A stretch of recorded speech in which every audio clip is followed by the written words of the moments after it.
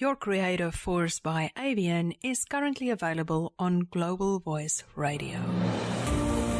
Talent is a flame. Genius is a fire. Broadcasting from the San Francisco Bay Area, the all-new, all-hit show on creativity. Hosted by international award-winning artist and entrepreneur, Avianne. You're listening to Your Creative Force. And now here's your host, Avianne. Hi, this is Avianne coming to you once again from the lovely San Francisco Bay Area in California, the USA. So today we are going to tackle the topic of hiring great employees. Now, if you remember our previous episode, that was about how to be a successful leader, right? Successful leadership in general and how to be a successful leader in your own organization. So today's episode, you can kind of say it's kind of like a part 2 of the previous episode 19. And if you haven't listened to episode 19, I seriously encourage you to do so because these two shows really go together. And if you listen to episode 19 and episode 20 together, I think you will get a really good, thorough picture of what it means to be a good leader. And then out of that, of course, knowing how to hire great employees, right? And great employees, hiring great employees, it isn't always what people think it is. So we're going to look at that today. So episode 20 of Your Creative Force today, hiring great employees. And we are going to jump in with both feet straight from the get-go, right? Like I started saying in our last show, our show is not for fluffy unicorns and candy, right? Our show has the good stuff. Our show is serious. It's about really building your business as an entrepreneur. And so we go through a lot of really great content in our show. So I'm hoping that you are saddling up and joining me for the ride today because I think this is going to be some good value for you in episode 20 today. That all being said, in episode 20, I want to discuss with you some criteria that small business owners and entrepreneurs can utilize in order to make sure they hire the right employees. Hiring the right employees is absolutely critical in ensuring that any organization functions and grows in an optimal way. Hiring goes way beyond just looking at a person's skill set. And this is something that I feel is often overlooked, right? You're in the middle of your journey. You desperately need to hire someone for help. And then they come to you as a potential hiree with skill sets, and you are just so grateful that you finally found someone with the skill sets that you need that you just go ahead and hire them. But that is not really a very smart way of hiring because skill set is only one aspect of what we should really be looking at when we hire people, right? People are more than their skills. People have personal lives, they have circumstances, they have characters, right? And they have personalities, and all of that those are things they bring to the table, so to speak. And if you overlook all those things and you only go for skill set, you may end up creating trouble for yourself that you could have avoided, right? So we are going to look at some of that today. Okay. There are deep things we need to consider if we want a new hire to fit into the culture and help grow the business. There is a great difference between just hiring someone to do a job for you and hiring someone to actually be part of your long-term journey in your organization, right? We are not only talking about just hiring a person. We are also talking about retaining good people. Because hiring someone is one thing, but if you have a huge turnover of employees, you've got a problem, because that means that you don't know how to keep your good people, and your good people, somehow they are not really happy in your organization long term, and they're leaving. And if you have an issue with retaining good people in your business, you really have to seriously consider taking a hard look at why they leave your business. Okay. Usually one of two things happen here. Either people leave a business, so you have a difficult time retaining good people, or your good people start slacking off and you start having a situation where you feel like you can pull your own hair out because suddenly your employees are not a great team anymore, right? So we want to look at preventing that. You really want to prevent these things before they happen, because otherwise you are really sinking your own ship. Remember in episode 19 when we were talking about this, that you are the leader. The buck stops with you. So I often come across business owners and entrepreneurs who blame their employees or their organization or their industry. And you know what? In the back of my mind, I'm thinking a lot of the times, I don't know about that. You are really the leader. So if your organization is this dysfunctional, you are probably not really taking a good look at things that you should be doing differently in your organization, right? And with that being said, I want you to just remember this quick tip. This is a great tip that was given to me many times in my business. And this is, if you can avoid a problem before it even is a problem, that is the best way, right? Prevention is definitely better than cure. So if you implement these things that we are talking about today, you are going to save yourselves potentially a lot of headaches, right?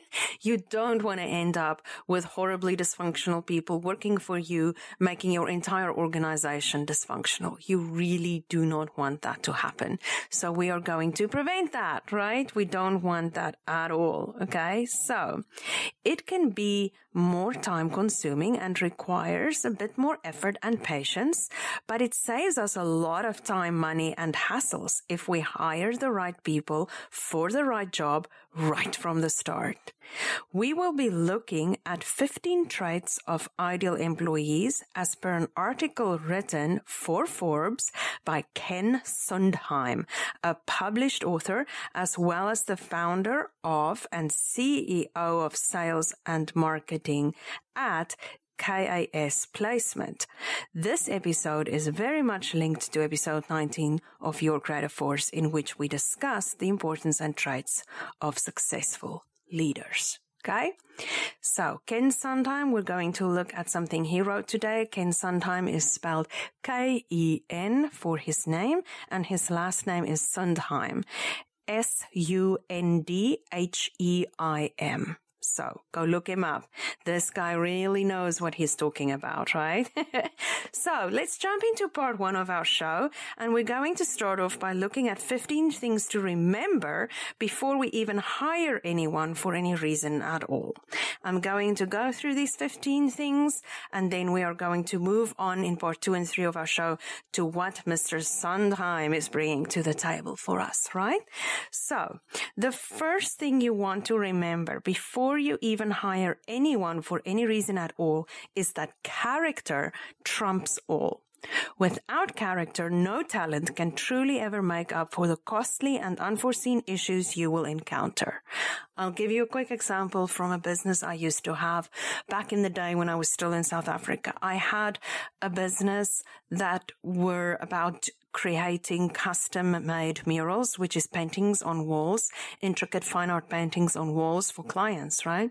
And this was the only time I fired someone in that business. And the reason was because he had a bad attitude towards my clients. He was cocky, he was talking down to my clients, and he was this way because he was supremely gifted. He was a really good artist and he did good artwork for me, but he kept giving me problems because he couldn't behave himself. He couldn't control his impulsive way of engaging with my clients on the project. And one day I showed up on the project and I just told him, don't even come back because you are costing me clients. And I had to fire him right there on the spot. It was awful. I was really sad that I had to lose him because he was such a great artist, but it was just not worth it for me to have someone who ticks off my clients all the time, right?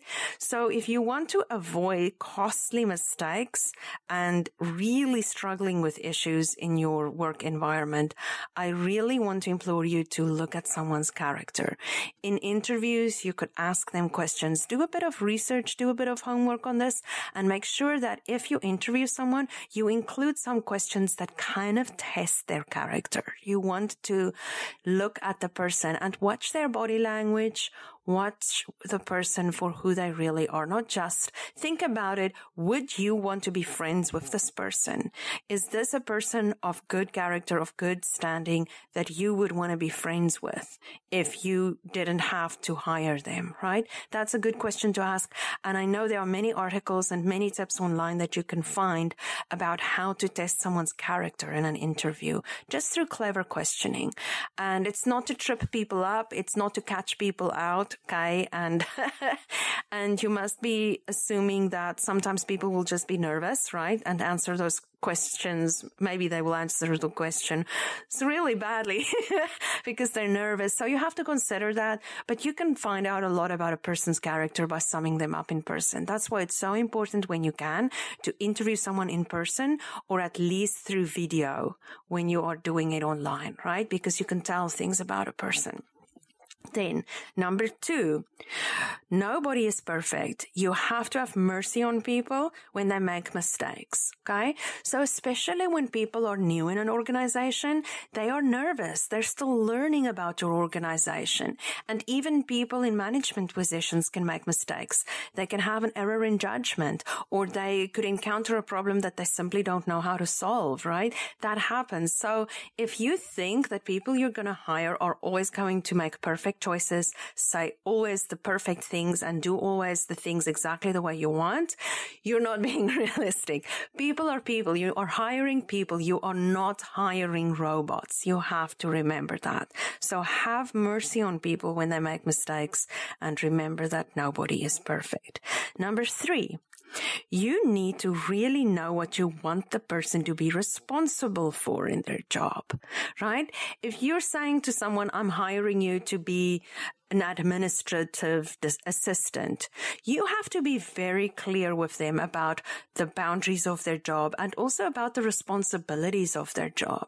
If this is someone who's going to be face to face with your clients, if this is someone who's going to be in charge of handling big responsibilities like working with the money or going to the bank for you or doing certain tasks that requires them to be responsible and places them in a position of authority, you're going to have to be very clear with them on that. And you're going to possibly in the beginning, especially, you're going to have to reinforce that with them and keep reminding them of their responsibilities, to show up at a certain time, to do the job in a certain way. You might need to repeat that a few times and really reinforce to them what their job is about. You have to be very clear, right? And for the most part, you may even want to put that very clearly stipulated in a contract with this person, right? Be very clear and then stick to that. Don't work someone into the ground by suddenly expecting of them all these unwritten responsibilities that was never part of the deal for them in the first place. If you need to change their contract or upgrade their contract to include new responsibilities, discuss it with them. Make sure they are willing and able to take on these responsibilities before you just assume that they are going to do so. So really know what you want the person to be responsible for in their job and be sure to communicate that to them very effectively and ongoingly and change it with their input and knowledge as you go if you need to, right? Number 4, you need to consider building the person in the process, not just care about the job they do. If your people are good people, especially, you want to develop your people. Send them to leadership seminars. Do training sessions with them. Make sure that you help them also achieve their own goals and their own career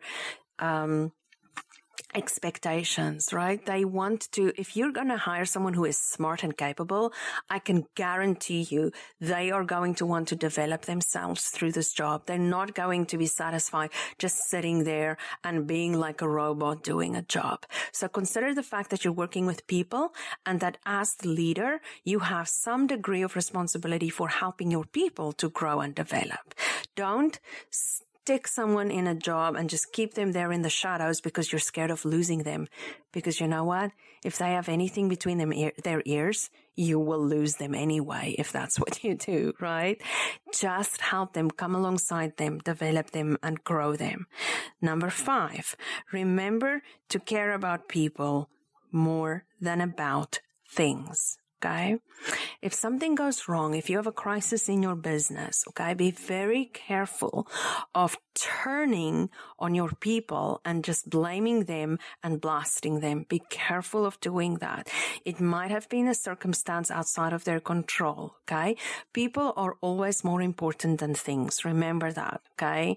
If someone accidentally broke a very heavy piece of office equipment and it's very expensive to replace, okay, you need to have insurance for stuff like that. You can't turn around and destroy someone over something like that. That is still a human being, and you need to treat people with utmost respect and put people before things. Things can always be changed. Things can always be replaced, but people have hearts and people have feelings, and you do have to realize that you are not working with machines, right? You are working with people.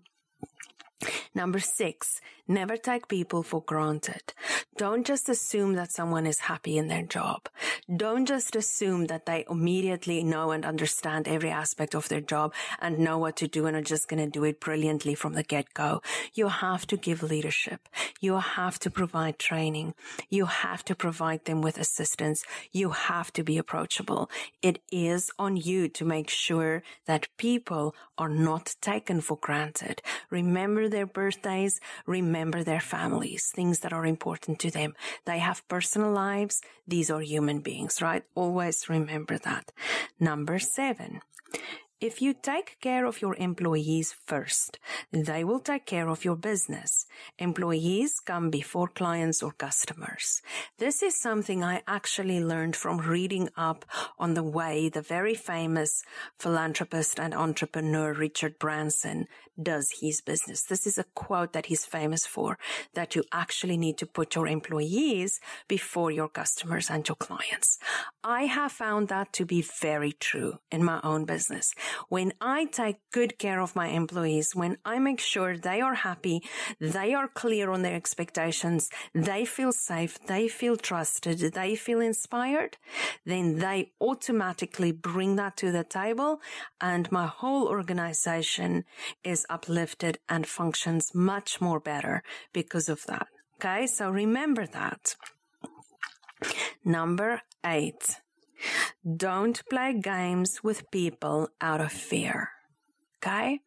Sometimes your business will hit some roadblocks or obstacles.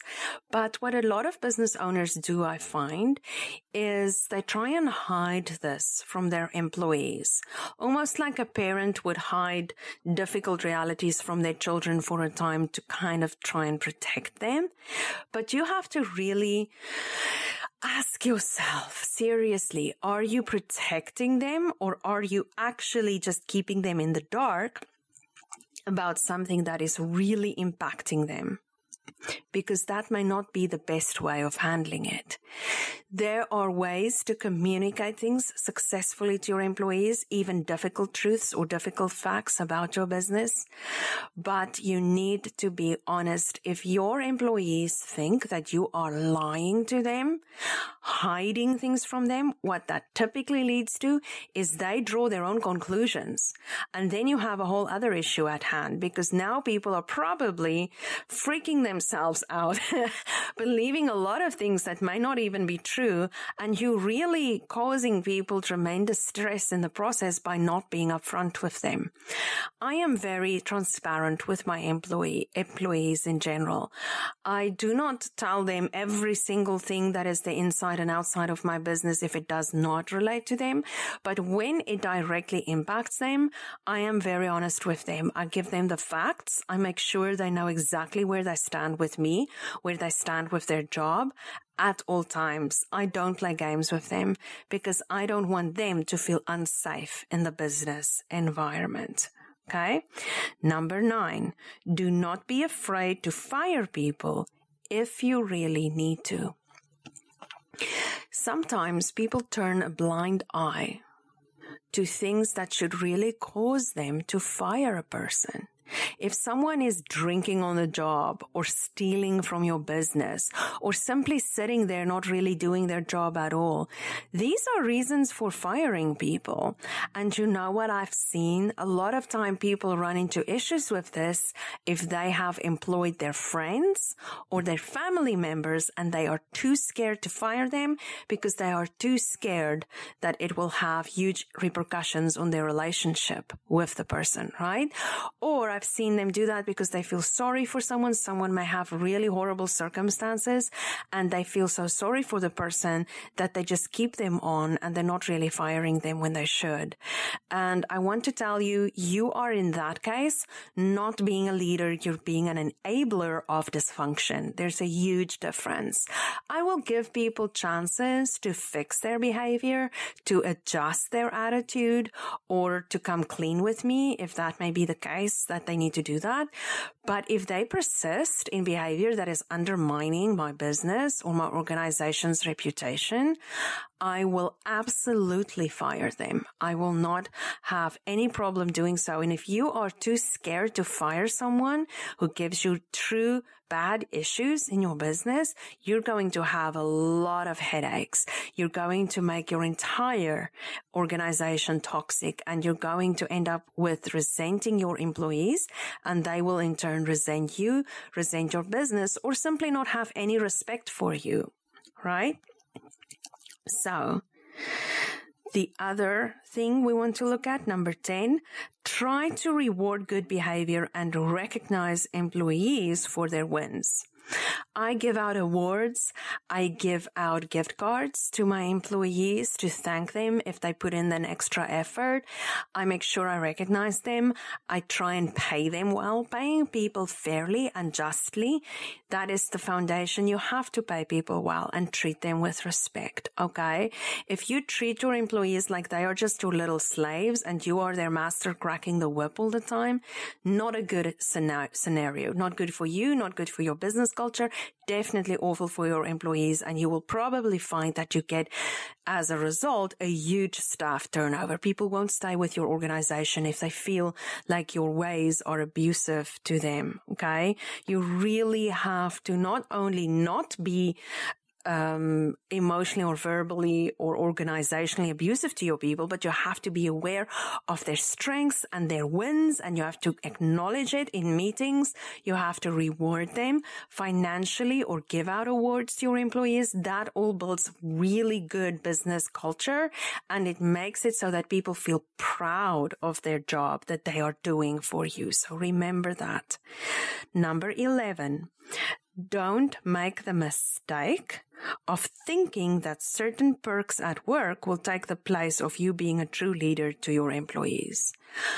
I have seen this many times. You walk into a business, they have free snacks and free drinks and pool tables in the corner and a nice lounge where people can relax during lunch. And maybe they even have some assistance for people with daycare or things like that. And they have all these great perks. But when you look at the people, they look like zombies. They're overworked, they're tired, they're not really happy, and they complain. I've seen this. I've I've walked into businesses and have seen this, where people have all the perks, but the job itself, the business, the organization, the environment is completely dysfunctional. It's gray, it's drab, the leaders are bad, people are treated like robots. So I want to tell you this, okay? Big organizations often have this advantage that they can give a lot of perks like free lunches or free gym or free whatever to their employees. But I want to tell you it is more important to treat people well and provide them with a happy, safe, trusting work environment than it is to give them tons of perks and they're still unhappy because you're still treating them badly. Okay? People are not your possessions in your business. They are people, and they're not there for you to control beyond any reasonable expectations in their jobs. They are there to serve you, and you are there as a leader to serve them. Okay. And this is a little tip I'll give you on the side. A great leader is a great servant. You want to be a good leader? Then serve your people well. Okay? And don't take advantage of them. And don't believe that perks and things like that can replace having a healthy, stable work environment and you being a true leader. You can't just sit back and think, oh, they must be happy because they can play a game of pool during lunch. No. You have to be hands-on. You have to know what's going on. You have to really care about the people, right? Then remember that contractors are employees too, in a way. Include them. Sometimes when someone is sitting remotely doing work for your business, they kind of feel like they're an outsider. They may not participate in all the wonderful things that is happening in the moment in your business. They may not be clued in to all your wins and all your excitement, right? They may not feel as inspired. So remember to let them know, include them, praise them, make them also feel included and appreciated in your business. That is very, very important. Number 13. Do not hire people just because you like them. They must actually be good at what they do. Okay? I'm going to use an interesting example here. I once saw someone who has tattoos all over their body, and some of their tattoos are amazing, beautiful, artistically executed tattoos. I can admire those because to me that is like an art form. I am way too much of a sissy to ever get tattoos, but I can admire it on other people. And then I noticed that on his one arm he had some tattoos that I thought, wow, those are kind of not looking nearly as great as the others, right? And so since I knew him well, I asked him, why are those tattoos so different looking from the other tattoos that you have on your body that look really nice? And he said to me, oh, I really like the tattoo artist, right? And I didn't comment further. I just told him that I liked his tattoos and I think they were nice, and I kind of left it at that. But I was thinking to myself, you have these beautiful, wonderful tattoos on your body, and then you let someone tattoo you on your arm who clearly didn't do a great job. And now for the rest of your life, you are stuck with these awful looking tattoos on your one arm that clearly looks terrible compared to the other tattoos on your body that look amazing, right? And this to me is a good analogy of this, okay? People must be good at their job. You can't just employ someone because you like them. They have to have the skills that you actually need. So don't confuse liking someone with them actually being a good choice for the job, okay? That's something you need to remember. Number 14. Do not hire people just because they think exactly like you. They need to be more than yes men. They must be able to supplement your weaknesses with strengths of their own. I have an employee like this who is wonderful to me. His name is Daniel, and I can absolutely rely on Daniel. He will always tell me where he thinks I have blind spots, and we work very well together because we can do that. Okay. Daniel's not his real name, but I'm just using Daniel for his name in the scenario because, I don't want to embarrass him, but he's fantastic because he knows my weaknesses and he can totally tell me where I have weaknesses and blind spots, and we're very open with each other. And because of him, my business is more successful. He's not exactly like me, but he's really great and has his own strengths that he brings to the table, which my business really needs. Okay. Then lastly, number 15, provide a friendly, safe environment for employees where they can trust that you will be a good leader and you are also trusting them. If you can trust the people who work for you, you can stay hands off with a lot of things in your business and you will build a good relationship with your employees. But you have to be the leader who provides them with this kind of environment. Be approachable, be open. Don't be derogatory or mean or obtuse or anything like that with regards to your employees. Make sure that you really are there for them. Okay? And with that, we are going to conclude part 1 of our show today. And in part 2, we're going to look at 15 traits of ideal employees. Okay? This is our episode, Hiring Great Employees, episode 20 of Your Creative Force. And we'll be back with part 2 after the break. Catch the fire of creativity. Visit artbyavianne.com. AVIANNE. And now we return to our show with Avianne. And we are back with part 2 of our show today, episode 20, Hiring Great Employees. And this is, of course, part of our radio show, Your Creative Force. So with that, let's jump right into what Ken Sundheim was writing about in Forbes. And he wrote a very cool article called The 15 Traits of the Ideal Employee. I want to share these 15 traits with you and then elaborate on them as we speak. And so, yes, let's go right ahead. Now, Ken Sundheim wrote about these 15 traits, and I am going to quickly mention them to you, and then I'm going to go and mention some more facts about this. So let's go ahead. The 15 traits of the ideal employee, in summary, is that they are action oriented, they're intelligent, they're ambitious, they're autonomous, they display leadership, they are a cultural fit, they're upbeat, they're confident, they're successful, they're honest, they're detail-oriented, they are modest, they are hardworking, marketable, and passionate. Those are the 15 traits that he is writing about in this wonderful article, 15 Traits of the Ideal Employee. Go look that up online under Ken Sundheim, 15 Traits of the Ideal Employee by Forbes magazine, right? So, before we jump into these 15 traits, you have to remember that building the right team is critical for any business.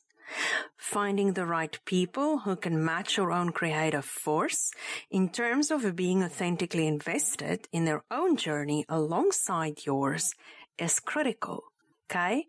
And here I'm going to mention something very interesting about your creative force. Remember how in the beginning of our episodes, in the first episodes of our radio show, we were talking a lot about your creative force and what your creative force really is and what is creativity and how to dig for your treasures as part of discovering your own creative force and really operating authentically from your creative force. Now, here's a little twist on that for you. Okay, are you ready? This is really good stuff. Okay, your creative force, when you start out building that inside of you, is kind of an unseen thing, right? But your creative force becomes something tangible when you start leading people, because those people become physical manifestations of your creative force. Think about it. These people are helping you build your business, your dreams, achieving your goals, absolutely attaining self-actualization in the fact that you are bringing to the world the awesomeness that you can bring to the world, right? So the physical manifestations of that includes your people. Your people are, in fact, in reality, literally your creative force that are working right alongside you to make all that happen. Okay. I want you, if you need to pause the show right here for a moment and think about that for a while, because this is hugely powerful. If you can live from this little secret I just shared with you, huge impact. Much power to you, because your creative force is multiplied in a literal creative force that consists of actual human beings. Remember that, right? You and your team, you are your creative force in reality, literal reality. How cool is that, right? So is your mind blown a little bit right now? Good. Okay. So we're going to jump into the 15 traits of the ideal employee that Ken Sundheim is writing about here. Okay. And he writes, when hiring for any size business, it's not what the candidates know today. Okay. Knowledge is a very fluid thing today, because if someone doesn't know a certain skill or a certain part of knowledge that they need for a certain job, they can literally jump online, do some courses and catch up on that. Okay. So that is not the be all and end all today anymore. It's just knowing stuff, right? Information can always be taught. The most intelligent companies hire on future success and heavily weigh personality when determining the most apt employees. This is what he's writing, right? So remember what I told you, character trumps all. Remember that. You have people with great work ethic, great character, you got a winner. Okay. If they don't know all the information, they can learn that. But a character cannot be taught. That was the job of their mom, their teachers, their coaches, or if they didn't have any of that, then it was their job to make sure that they come to you already with a good attitude and a good character. That is not your job to teach someone that. Your job is to train them and help them succeed, right? Your job is not to build things into them that they should already come with, right? Regardless of industry, pay, age, or sex, all ideal employees, Ken writes, share some common traits. These include, but are not limited to, individuals who can be described as or possess the following. And here he goes straight up into the 15 traits. First, as we've already mentioned, he goes into people who are action-oriented. You have to understand, as a side note, I just want to mention this. A lot of people can talk up a good game. There are people in all walks of life, in all industries, everywhere you go, networking, meetings, just your kids' school, they can talk up a good game. Most people talk up a good game because they want to appear successful. But really, the good game they're talking, in reality, it all comes down to show me the goods, right? The proof is in the pudding. You have to take action. You have to show me what you've achieved. Show me your actions of what you are busy working towards. I don't want to hear all the cool stuff you're doing or have done, as much as I want to see you struggling with things to succeed, going, showing up, appearing for meetings, doing the hard work, being patient with yourself, showing me the character, right? The actions matter. You have to hire, Ken writes, employees who take action and take chances. While chances may lead to failure, they will more often lead to success and mold confidence while generating new ideas. Stagnant employees won't make your company money. Action-oriented employees will. Okay. Like Daniel, I've mentioned before in part 1, he always comes to me with great ideas, with doable steps, or how we can work towards achieving things in the business, what we will be looking at long term to do with certain things that he's working on in the business. And he always takes initiative. I love employees like that because I don't have to constantly hold their hands or exhaust myself to the point of no return, just trying to get them to do their jobs, right? They can take responsibility. They can take action. And they can come up with cool strategies, ideas, and they can take chances, right? And if he fails, it fails, right? But I'm going to back him and I'm going to run with him when he has good ideas because I like the kind of employee he is. I like the kind of person he is. And I know that in the long run, that kind of attitude from him is going to help us get places, right? We're going places in our business. And I know already that Daniel and I, we have a long-term thing going here because we are on the same page. He's super action-oriented and I know we're going places, right? So action-oriented, the first trait. You have to remember that. Then trait number 2 is intelligence. Okay. Intelligence is not the only thing, but it is a strong foundation for success. While there are many variables, you can be flexible on when hiring. Intelligence is a must, or you're going to be spending an abundance of time proofing work, micromanaging, and dealing with heightened stress levels. Okay. When I go to bed at night, I do not want to lie awake wondering if my employees can do the job or not. I have other things to worry about. I have to balance the books. I have to make sure we get new students. I have to make sure I do a good job with my clients or we don't have a business. I have to work on certain things, and I need to trust that my contractors, my employees can do the stuff I'm paying them to do, right?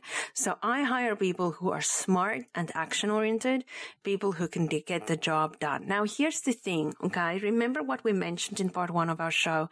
You have to have mercy on people and you have to have patience, right? Nobody's going to walk into a job and just do it perfectly the first time forever, okay? You're going to have to spend a little time with people, showing them the ropes, making sure they really know what you want them to do and how you want them to do it, right? Right now, I'm actually in the process of rewriting some things in my business. Amongst other things, I'm writing an upgraded teacher's manual because I realize that hiring more and more teachers, every teacher has a different style and a different approach. And though I'm totally cool with that and I encourage teachers to have unique and individual approaches because it benefits my students, I just started realizing that I totally need to make sure that they actually cover the stuff that I want them to cover. There's certain things I really want them to hit the nail on the head with when it comes to teaching certain things to my students. So I've decided that I really need to upgrade my job requirements for them and making sure that they really understand what I expect the students to know, right? My outcomes for my classes. I need to be very specific and I need to elaborate on that more. So what does that mean? I actually have to write a teacher's manual to them to make sure that they get it. And then I'm going to organize a training day and I'm going to get everyone together and I'm going to make sure that everyone is on the same page. And I will probably do that once or twice a year just to make sure that all my teachers really know and are really sharp on what I want them to absolutely not miss in a classroom when they are teaching students, right? Very important. So intelligence matters. You have to have intelligent people to work with, right? I do not, and here's the thing, right? If you don't have people who have intelligence and are action-oriented, you're going to end up with what we could call a lot of duds in your situation, in your job environment. You do not want your organization to be a cruise ship for people who just want to get a paycheck every month. That will not help them to grow. That will not help you to grow. And in the long term, it's going to make not only your employees stagnant and bring in a very complacent culture into your business, it's also going to make your entire organization stagnant or even toxic, where you can't get them to do anything out of the box and you can't get them to take any initiative. So you really want to make sure your people have intelligence. That doesn't mean everyone has to have 150 IQ.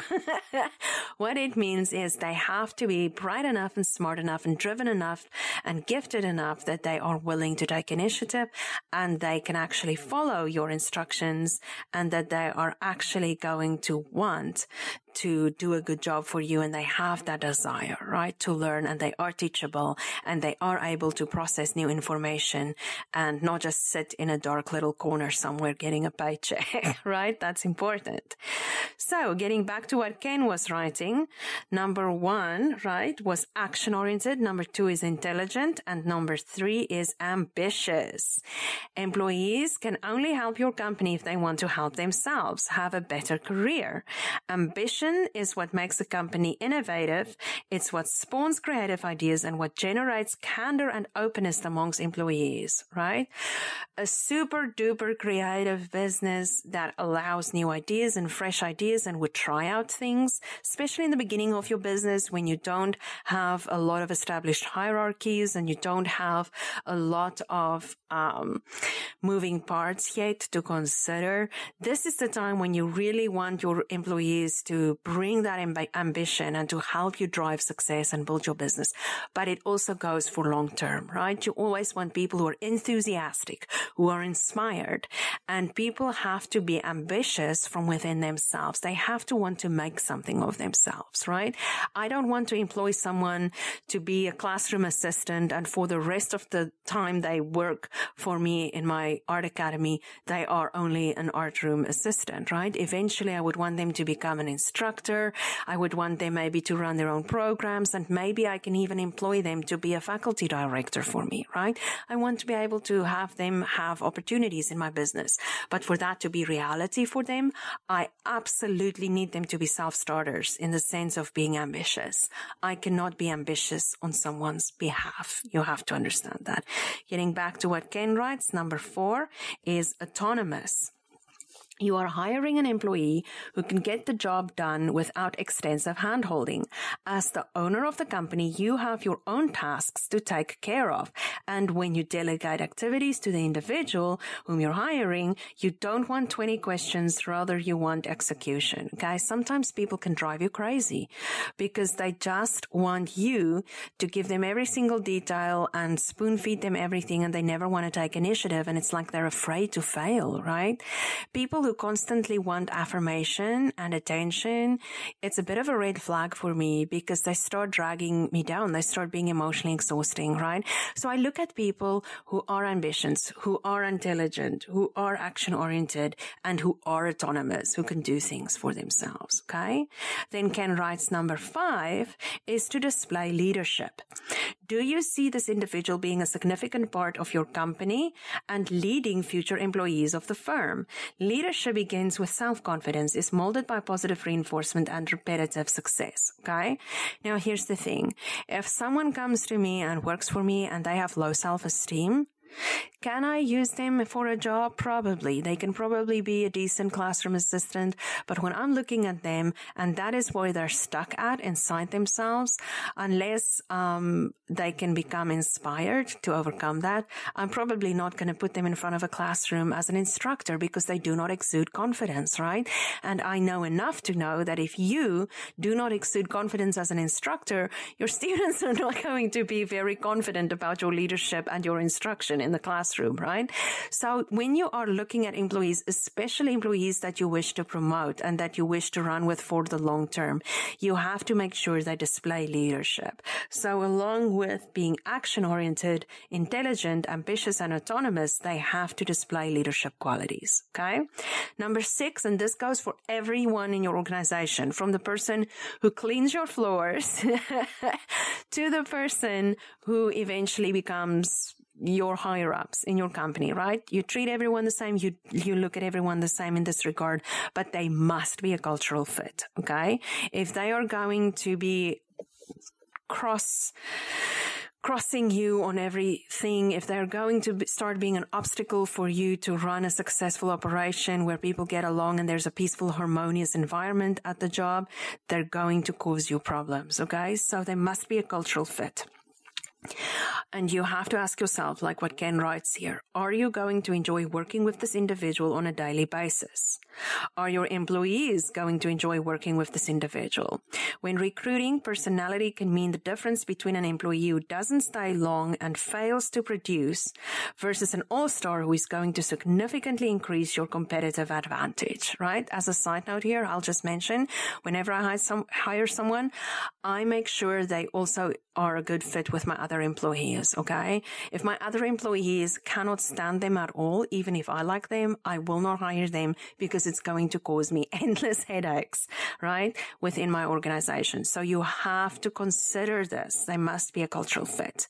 And then number 7, upbeat. Employees who come into work fresh and energetic every day are going to outproduce workers who think negatively and easily burn out when they encounter defeat. Upbeat and optimistic employees create a working environment that is unique, spawns new ideas, and just as important, is enjoyable for the other people involved, okay? You want a super happy operation. You want people to come in fresh, inspired, full of ideas, ambitious, right? That's what you want. That is what keeps your organization a cut above the rest. Remember that. And before we go on with number 8, we are going to end part 2 of our show here, and we'll be back with part 3 after the break. Talent is a flame. Genius is a fire. And now we return to our show with your host, Avianne. And we are back with part 3 of episode 20 of Your Creative Force today, our theme being hiring great employees. And we're going to continue going through the article written by Ken Sundheim for Forbes about the 15 traits of ideal employees. Okay, so number 8, confident. Confidence produces results and encourages employees to take on challenges that others shy away from. The best companies are highly confident in their abilities to provide a superior product or service and this belief spawns a culture of improvement and client confidence. Okay. Quick side note, there's a huge difference between confidence and cockiness. I love confidence, but I don't like cockiness. When someone thinks they know it all and they come across as they always want to upstage other people and they're very cocky about everything, it's kind of a downturn. It's kind of a turnoff for my clients and for me. And so I don't really like cockiness, but I love and absolutely encourage confidence. Okay. And once again, for me, this is a respect thing. This is really a matter of character. So make sure that you really know the difference between confidence and cockiness. Okay. People need to be respectful. They can be confident and they can do that very well without being cocky about it. Okay. And so you need to really know the difference between confidence and cockiness. But Ken is absolutely right. Confidence is of critical importance because if people aren't confident, if they don't believe in their own ideas and their own value that they can bring to the company, if they don't bring their own creative force to the company, then what are they really there for? Just a paycheck, right? And you want more than people who are there just for a paycheck. So that being said, Ken writes number 9 as being successful. One of the most effective ways to predict future success in a candidate is their past success at other firms. Have they remained at companies for a prolonged period? Have they met company goals? What achievements have these individuals accomplished? If one looks closely, a lot can be deciphered from a resume. Okay. On this topic, I agree with Ken. Previous successes do bode well for me, but I do not only look at qualifications. Okay.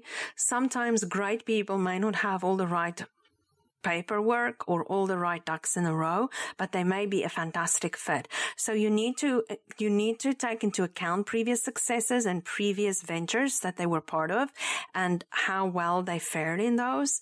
But you also want to be aware that a resume may not fully reflect everything this person is about if they wrote the resume to appeal to a certain audience, right? You have to dig a little deeper. Okay. Will require a little more patience, but go a little deeper and make sure you really have an accurate understanding of the successes and strengths that this person bring to the table past just what their qualifications or affiliations in the past were, right? Remember that. Ken writes number 10 as being the quality of being honest. Absolutely. I cannot agree with Ken more. He writes an employee can have all the talent in the world, but without integrity and authenticity, nothing great will be accomplished. If nothing else, you want honest, forthright employees at your organizations. Otherwise, your company will turn off clients and ultimately won't survive, right? No BS. My policies are very straightforward. For me, I can tell you guys honestly, side note, my policies are very BS free, right? I just don't want people full of nonsense and games and BS. I want them straight up. Once again, honesty comes down to great character. Okay, remember that. Moving on to what Ken writes, number 11, detail-oriented. Attention to detail is crucial or mistakes will be made within your company. Detail-oriented employees take pride in their work. They dot the I's, cross the T's, and get the job done. So you want people who are methodical for the most part, right? For me, this goes together with intelligence and ambition. People who are intelligent and ambitious will usually care about the details because they actually care about their job, right? So remember that.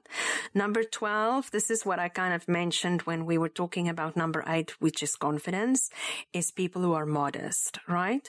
The most sought after employees shout their value not through their words, but rather through their work. They are humble. They don't need to pump themselves up in front of others and quietly outproduce those who do, right? So number 12, modest. No cockiness, right? I don't want to hear you talk a bunch of nonsense and make yourself sound good. I want to see your actions, right? So that goes back again to number 1, be action-oriented. And then number 12, be modest, right? Number 13, I want them to be hardworking, like Ken says here. Nothing great is accomplished easily. Nothing great is accomplished via hiring 9-to-5 employees, right? People who just sit there for a paycheck, as I've mentioned before. Rather, he writes, the foundation of an effective organization lies in its ability to recruit results-oriented, hardworking employees who can execute, right? Action-oriented. You want people who are hardworking. I don't want people just sitting around at their job, looking at social media, twiddling their thumbs, not getting anything done, right? When we work, we work. When we play, we play. But we are all hardworking. And you know what? You need to lead by example. You need to be there. You need to show up. You need to be hardworking. If you're not, your employees are not going to do it for you. Okay? Remember that. Number 14. Be marketable. By marketable, Ken means being presentable to clients. Business is not a fashion contest, nor do looks dictate success. However, most successful applicants are well put together and, when dealing with clients, are going to represent your organization as professional and organized. Okay? So I don't personally expect people to dress in suits and ties, right? That doesn't really go well with my industry, but I do expect them to show up looking tidy, looking neat, and looking ready for work, right? My employees dress decently and they're always very well put together, and they show a good work ethic also in part by how they dress and how they look, right? And appearing marketable and professional to my clients. Very important. Then number 15, passionate. Last but not least, employees who are passionate about their job never work a day in their life. While money should be a motivator in all individuals whom you hire, make sure that they enjoy the journey when pursuing that end goal. Okay, remember that. These are very important traits that we can't go without. I'm quickly going to summarize what Ken Sundheim wrote, and I'm going to just go over these 15 traits again. Number 1, action-oriented. Number 2, intelligent. Number 3, ambitious. Number 4, autonomous. Number 5, display leadership. Number 6, a cultural fit. Number 7, upbeat. Number 8, confident. Number 9, successful. Number 10, honest. Number 11, detail-oriented. Number 12, modest. Number 13, hardworking. Number 14, marketable. Number 15, passionate. So there you have it. And with our quote of the day, we are going to end part 3 of our show. Our quote for the day is, the best executive is the one who has sense enough to pick good men to do what he wants done, and self-restraint enough to keep from meddling with them while they do it. And this quote is from the American statesman Theodore Roosevelt. And with that, I'll be seeing you next time on Your Creative Force. Talent is a flame. Genius a fire. Visit us at artbyavian.com. Tune in next time as we explore your creative force. Thank you for listening.